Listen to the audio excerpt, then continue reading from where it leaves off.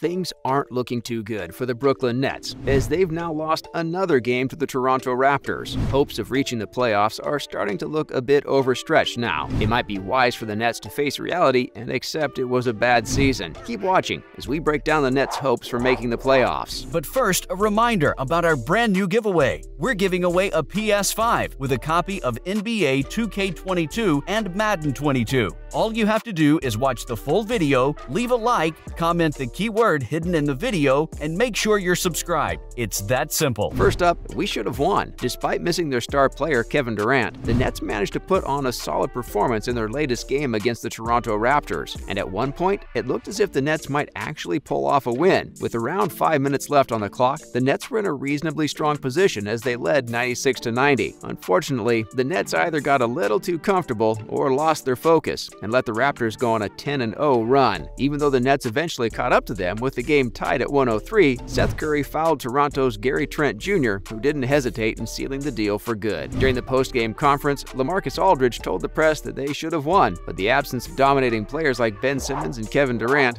does take a toll on overall team performance, whether you like it or not. When you're leading by 6 points with only 5 minutes left on the clock and end up losing, it's a different kind of hurt. Even though we sympathize with the Brooklyn Nets and LaMarcus Aldridge, they should have won the game. They had it in the bag, but got too lazy. Next, the supposed superpower. It's kind of ironic when you think about it, to be honest. When this season kicked off, the Nets were being called a superpower and really strong contenders for the NBA championship. With a couple of injuries and just bad basketball, they're struggling to secure a position in the playoffs. Much of it comes from Kyrie's decision to not get vaccinated, Durant's injury, and a lack of chemistry between the players. But when you're missing your best players, someone has to step up and lead from the front. But we're yet to see that from anyone in the Nets. And honestly, Kyrie does have the ability to win games single-handedly, but he hasn't done much. In fact, he might have actually contributed to the team's poor performance if you ask us. His status as an unvaccinated worker means he can't play any home games this season, at least until the vaccination mandate is lifted. But till then, he can only participate in away games. It's kind of disturbing for the team if you think about it. As soon as the Nets start to gel, a player has to sit out so Kyrie can play. And not to mention the whole Ben Simmons deal hasn't turned out too good for the Nets either. Simmons claimed he had some mental health issues that he was working on prior to being traded to the Nets. But still, he wasn't playing before being traded, and he isn't playing after. While we're glad he managed to deal with his mental health, he now has a back injury, and it isn't clear when he can return. A difficult situation as a player and for the team.